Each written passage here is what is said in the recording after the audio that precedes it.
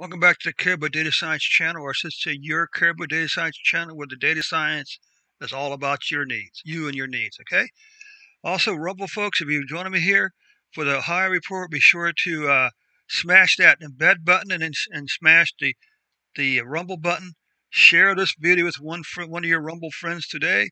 Also, be sure to YouTube, don't forget to smash the like button and smash the share button. Share this video with one person from Buckeye Nation today, okay? Thanks so much. Let's get on with the show.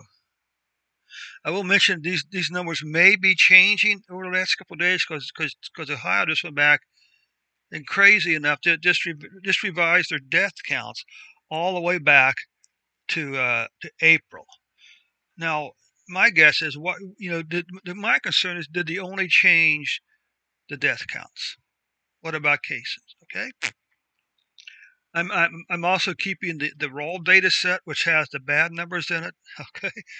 So far, I only know for sure that Johns Hopkins University is the only one that actually made changes to their numbers. Okay.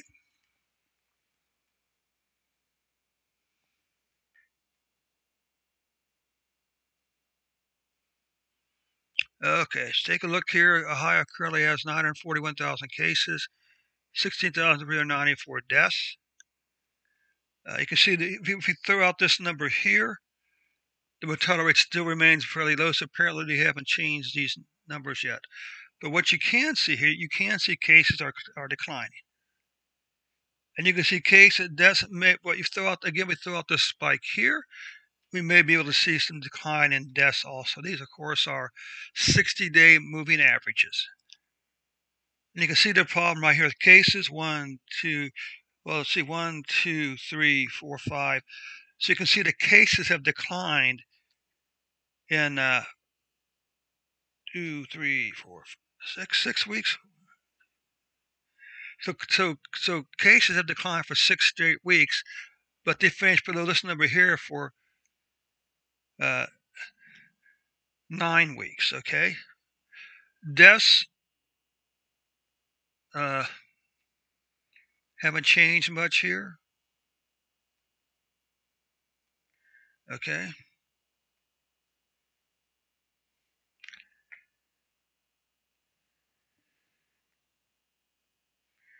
Okie dokie.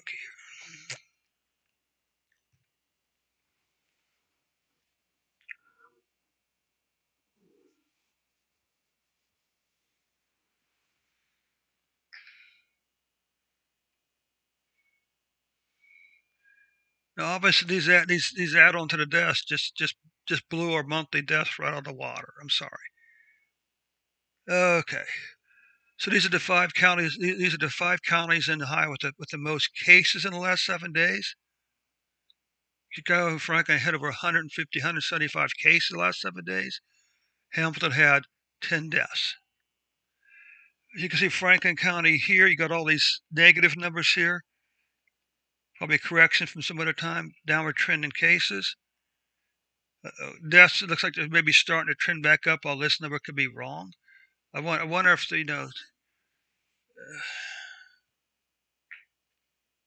I wonder if Ohio only gave state level numbers and not county level numbers.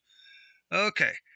So, like I say, be prepared for a shock in the next couple of days. These numbers will certainly change dramatically. Well, they'll certainly noticeably change. Notice I'm not going to say dramatically yet.